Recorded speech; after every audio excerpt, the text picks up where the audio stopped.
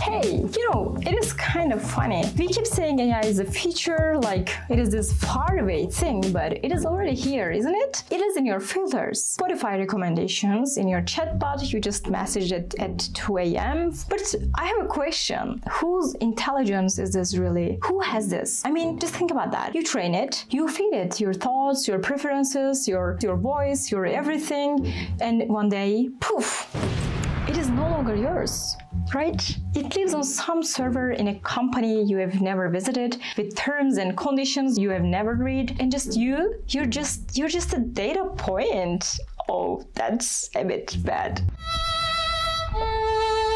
But here's where it gets interesting a bit. I work in crypto and I've been around this space for years, and lately I've been seeing something shift, something powerful, I would say. And there are teams, real builders, real developers who are saying that, hey, what if AI could be decentralized? What if privacy was actually a feature? And that's why I really want to walk you through the crypto projects that are trying to answer those exact questions. And today, we're kicking it off with a project that's been on my radar for a while, guys. And honestly, the more I read, the more I realize I had to talk about this. It's called Ritual.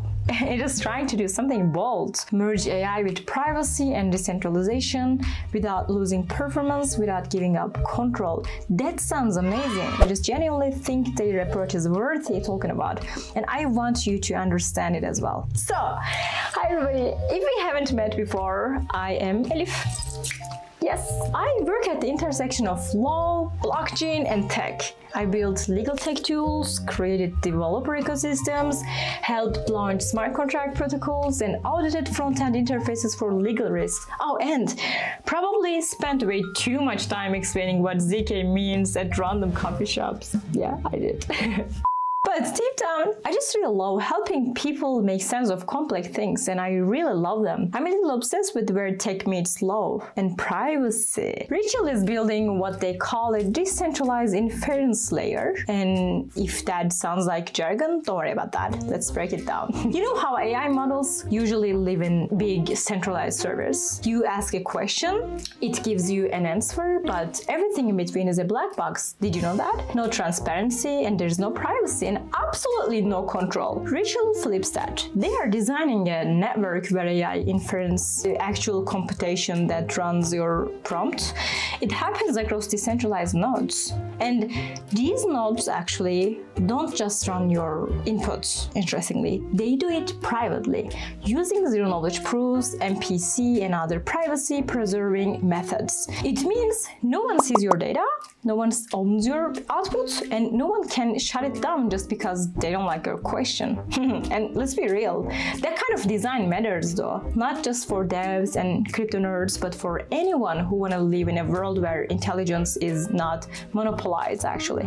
Before you ask, yes, Ritual already raised from Polychain, by the way, and yes, the team is legit, and yes, we will get into how it works right now. You might have heard people say that AI is open now. Anyone can download these big models and use them. Yes, correct.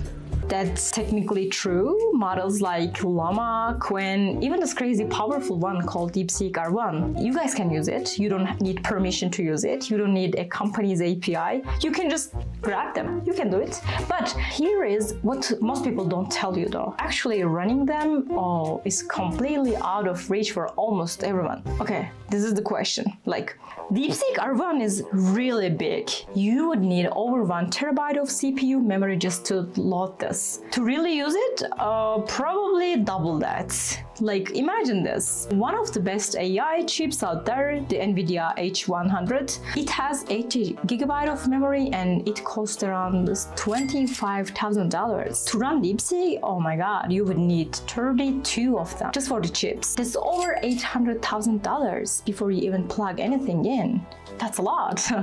Most of us don't have a server farm hiding under the bed. Do you have it? I don't. So what do people do then, right? They use cloud inference services, third-party platforms that run the models for you. Sounds great, I know. You actually send your prompt, they send back an answer, but now they have your data. They decide the rules and your privacy, it is gone. Bye-bye. So, how do we fix this question? That's a different one.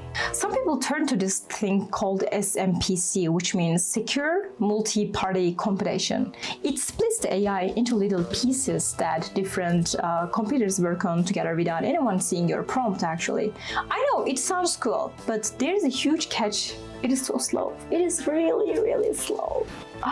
Because AI models use a lot of complex math, it just don't play nice with SMPC. And running AI this way can be 1,000 times slower than normal, man. That's like asking a question and waiting minutes just to get one word back. So then, researchers got clever and they said that, wait, what if we scramble the data just enough so we can compete without full-blown encryption? And they call this permutation-based privacy. Honestly, it sounded promising. I love that. Until Ritual came along. Ritual looked deeper and found out these scrambling tricks, they weren't actually keeping anything private. Okay, there's another problem. They built a test and showed they could unscramble the data in almost no time with near perfect accuracy. So yeah, the illusion of privacy completely shattered. And that's when I realized it. This is not just a technical challenge, it's about trust. It's about building AI systems that protect us, not just serve us. Okay, we've seen what doesn't work. I mean, a lot of things doesn't work. Huge models you cannot run on your own. Privacy tricks that fall apart under pressure, okay, we already know that, and systems that are either super slow or not really private, or maybe very expensive. So let's talk about Ritual, because this is where things get really interesting. Ritual is not trying to rebuild AI from scratch, of course.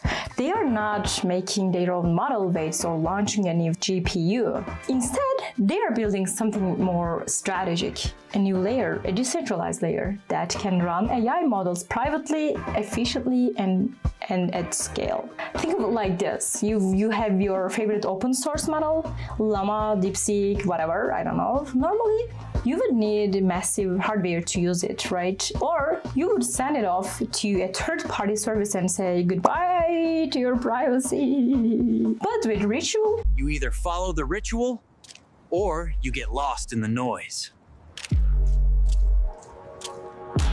Your prompt gets routed through a network of decentralized nodes. These nodes run the model. They do it in a way that no single node ever sees your full input. This is what it is. It's split, scrambled, and mathematically protected, which is awesome. So you get the output, but no one in the network, not even the node operators, cannot spy on what you asked. And here is the kicker, actually. It is actually fast, interestingly, because instead of relying on heavyweight cryptography protocols like SMPC, Ritual mixes statistical privacy guarantees with clever distributed design. It is like walking the tightrope between privacy and performance and actually staying on the rope, which is awesome. And this is not just theoretical. They've already shown how existing lightweight privacy methods like permutations can be broken.